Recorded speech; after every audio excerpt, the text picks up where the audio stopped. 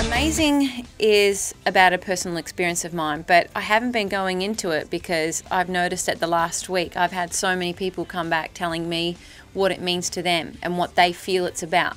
I've had a person say it's a love song between two people, someone say that it's about someone passing away and still being with them, and other people saying that it's me talking to my fans when I'm on stage.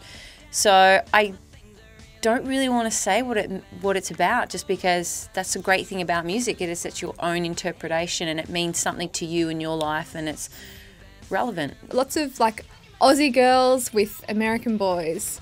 Is there anyone on the radar that we should know about? Nah. I'm pretty damn boring when it comes to that. I have some great male friends, but none that I want to date. I think because I live such a wacky life and I try and do so much in such little time, that the guys that I like are not cool with being second in running. They want to be first. And they're usually kind of rough and thuggish. They ain't stuffing around. There's no back seat for these dudes. They've got to be centre of attention or nothing at all.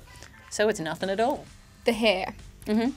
Rihanna is also sporting red hair lately. Everybody's copying my hair. Everyone's got it. Who did it first? You or Rihanna?